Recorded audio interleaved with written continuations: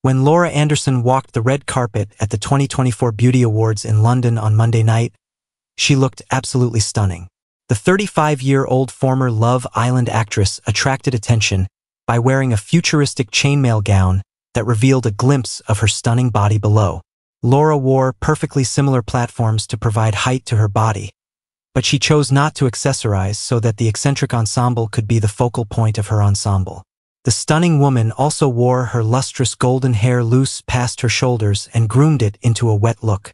Laura looked radiant as she posed for the ceremony, highlighting her delicate features with makeup. Laura had to take her 14-month-old daughter Bonnie to the hospital on Sunday after she had a terrible health scare at home earlier this month. The reality actress, who has a daughter with her 42-year-old ex-soap star Gary Lucy, revealed on Instagram that Bonnie experienced febrile convulsions. A kid with a high temperature may occasionally experience a febrile seizure, also known as a febrile convulsion or fit. Laura described how she knew what was happening to her daughter because of her experience working as a flight attendant, but it was still a frightening event.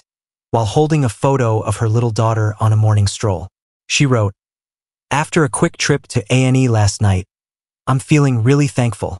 Fortunately, I was aware of what a febrile convulsion was because I was staff, but oh Lord, when it's your child and you have to drive yourself to the hospital, it's a whole other ball of wax. Also, hats off to all the parents dealing with severely sick children and to the strength these children have." The Scottish beauty continued, "I have no idea how you manage." Laura posted a mysterious comment about evolving just hours before providing an update on her daughter's health, which might have been a jab at her ex. "I heard someone say, unfortunately, some people were not put here to evolve," the quote said. "If you don't, they are here to remind you what it looks like." Additionally, that makes perfect logic. Gary retaliated against a nasty troll in September after his ex-wife Laura accused him of not visiting his daughter Bonnie. In response to a comment on Instagram in July, Laura stated that Gary hadn't seen his daughter since the beginning of January. "Do you mean has her daddy seen her?" Laura asked in response to a troll who asked if Bonnie ever sees her father. "No, he hasn't since January 2nd. If you want to ask him such questions, please do so, as I have no influence over what other people do."